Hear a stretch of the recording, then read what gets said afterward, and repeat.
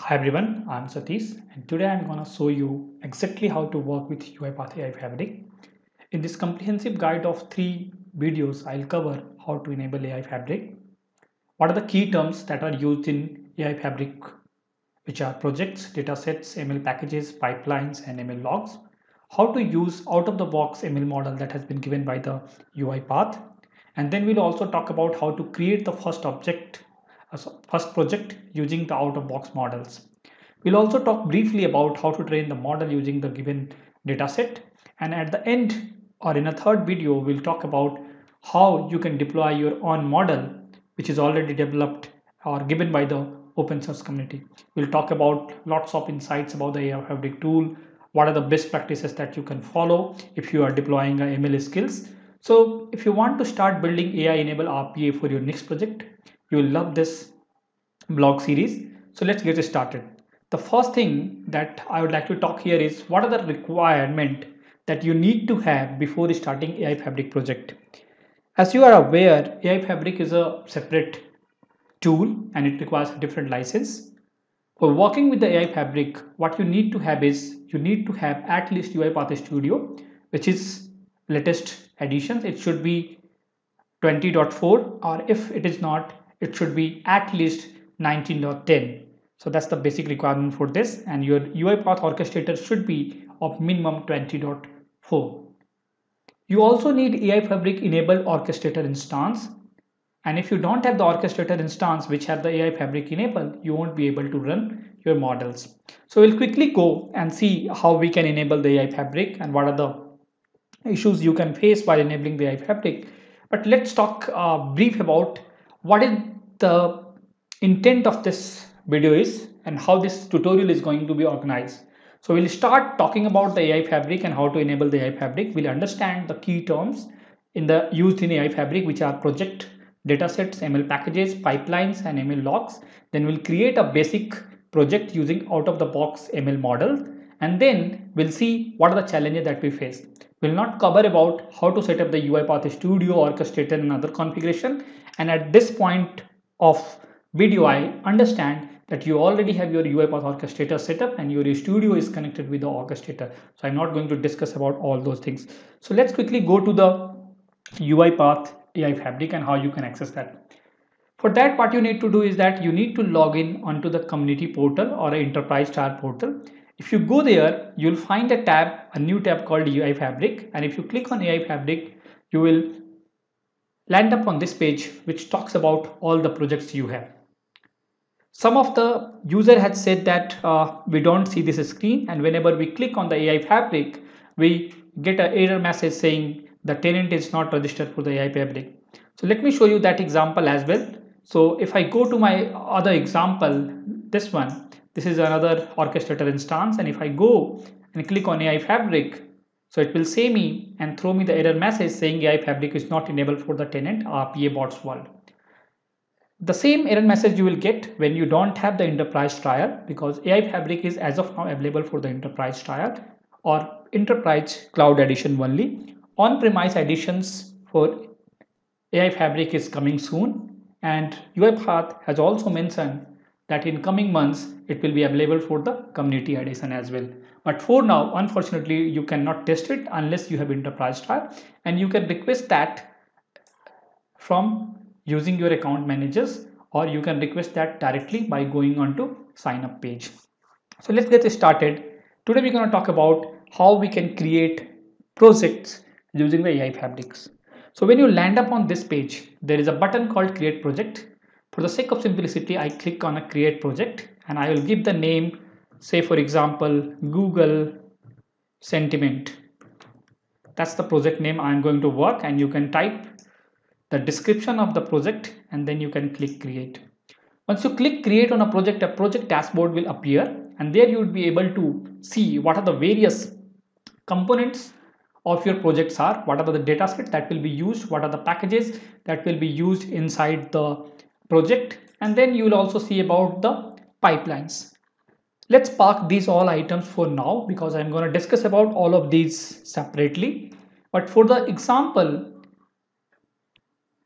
For this example, we're going to use a out of the box model. When I say out of the box model, that means the model which is already given by the UiPath. So I'm not going to create a new ML packages. I'll be using a ML package that is given by the UiPath itself.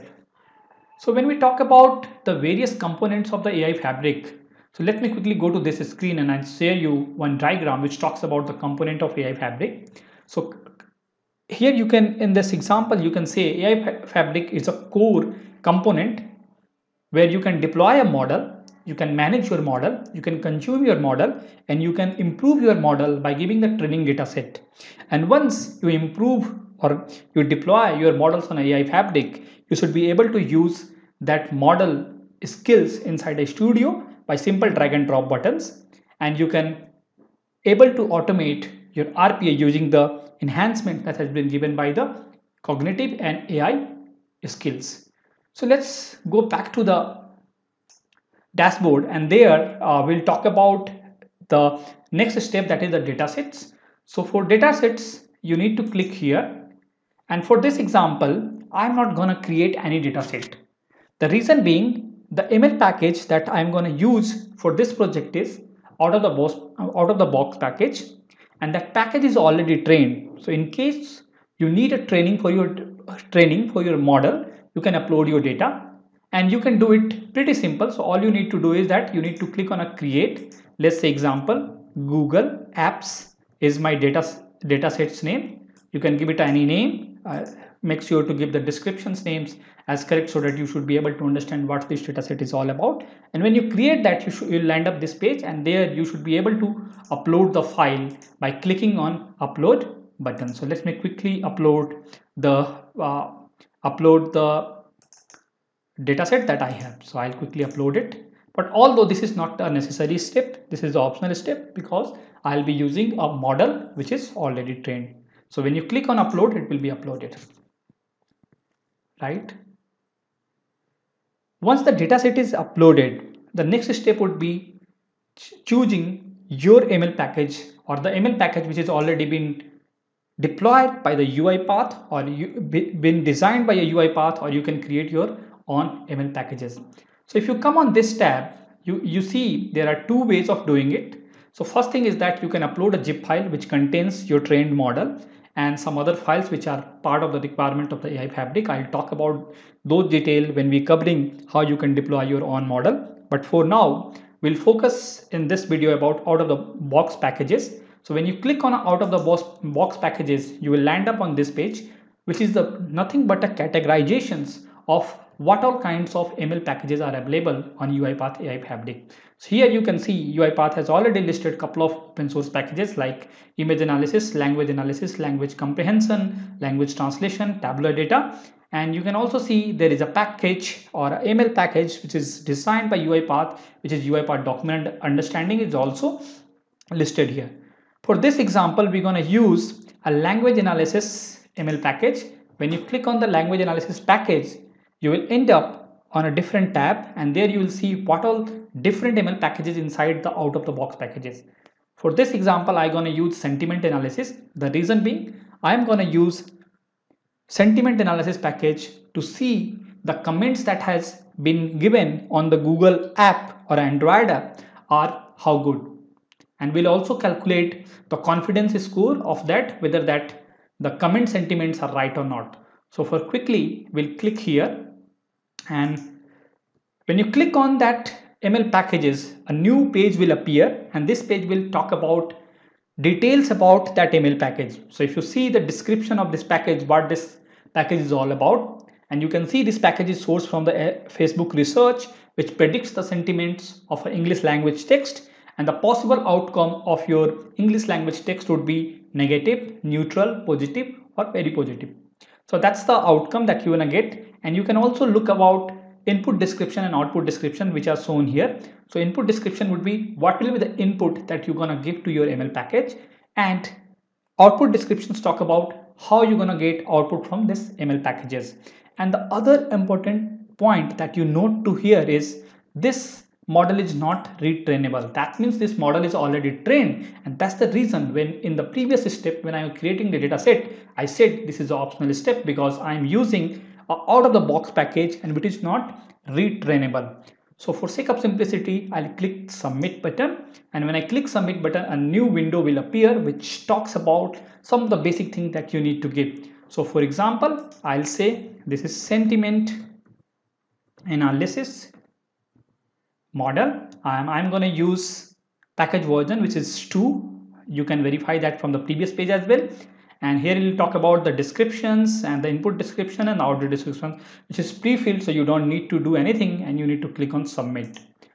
Once you click on submit, your ML package will be shown here, and the status shown here is undeployed. That means although we have created a ML package, but this package is not deployed yet. And also there is a tab which calls about the pipeline runs, which we're going to discuss in the next couple of minutes. But for now, ML package has been created. If you talk about the details of what is the ML package and what are the key components of ML package are. So you can think like ML package is a folder with all of your codes and the metadata that need to that are required for training of your model, and which also serves a machine learning model. And the other important point that you can notice here is it got a package version. That means it can have a multiple version deployed at the same time. Now let's move to the next part, which is the pipeline. Pipeline is related to the term called trainable and non-trainable. So as I discussed, we are going to use a non-trainable model. That means we are not going to train it again, and the model that we're going to use is already trained and we don't need to train it. But what if your model is not trained, or if model is trained on a data set that is given by the other organizations, but now you want to train the model on the basis of the data you have? So you should be able to create a pipeline here, and in the pipeline you need to tell which data set you're going to use for training your model. For this example, we are not focusing on the pipeline, but that's a pretty simple. All you need to do is you need to click on the create new, and there will be a 3 types of pipelines. One is a training pipeline, which takes the input of a ML package and dataset together to produce a new ML package version. So if you train your ML package again with some data, it will become a new version, right? Similarly, there will be another pipeline type which is called evaluation run. So evaluation pipeline takes the input of the ML package version dataset together and produces a set of matrices and logs. So it will give you detail about your model and the logs details. And then you have a full pipeline run, which essentially runs a data processing functions and training pipeline and evaluation pipeline in a sequence. So full pipeline run will run both the training and evaluation run. So that's how it is categorized into 3 parts. For this example, we are not going to create a pipeline, but if you want to create a pipeline, you should be able to do it by simply selecting the package from here. No trainable ML package is found. The reason being I am using a sentiment analysis package which is not trainable. But if you use an ML package which is trainable, you should be able to see it, and then by selecting all these drop downs, you should be able to create a pipeline. Alright, so we are good for now, and then let's move to the MS skills. So far what we have did is we have created a project, and then we have created a dataset, but that is not going to be used in this project. We have created a ML package sentiment analysis using out of the box package that is given by the open source community. We have not created any pipeline because that's optional for this example. And then we are at ML skill page where we're going to create a ML skill, and that will be finally used inside a UiPath Studio for building an intelligent automation. So let's quickly go and click on the create new button. When you click on the create new button, a new page similar to the previous pages, it will appear, and all you need to do is type couple of fields and then create. So for this example, let's say I say it's Google sentiment analysis, and I'll choose a ML package which is sentiment analysis that I have defined in a previous step. I'll select the major version which is 2. For now we have only one in a drop down because we don't created multiple, but if you have multiple versions you should be able to select it from here. For now we'll select it as 0 and then say sentiment of comments.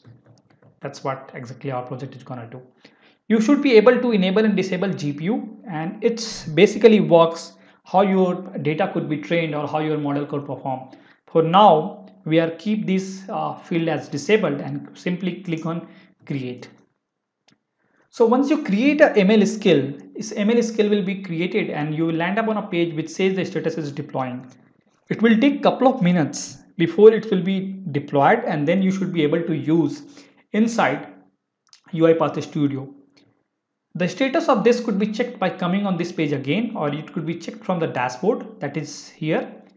Meanwhile, we'll have a quickly look on ML logs, and then we'll come back here to see if the ML skill has been deployed, and then we'll talk about how we can use this ML skill which we have recently deployed on AI Fabric in UiPath Studio. So let's quickly go to the ML logs, and you can see that we have created a ML package, that the event has been captured here. And similarly, we have captured another event with the severity ML skill has been created. And as of now, there is no other ML logs because it's still processing. Once it gets processed, you'll be able to see the detail of logs here. And once this has been deployed, I mean, when your ML skills becomes deployed, you should be able to use the ML skill in UiPath Studio like any other workflow. All you need to do is pass the input to the ML workflow, receive the output as a JSON file, and do the deserialize, because the JSON will be coming as a JSON object and you need to do a serialization and deserialization based on the data type that you need to use. And that data output will be used for all your post actions informations. So that's all for this tutorial. We have successfully created a ML skill which is based on out of the box model given by the UiPath open source. And now in the next lecture, we'll see how we can consume this AI Fabric ML skill that we have deployed now inside the workflow to create first RPA automations, which will be using a ML skill based automations. See you there.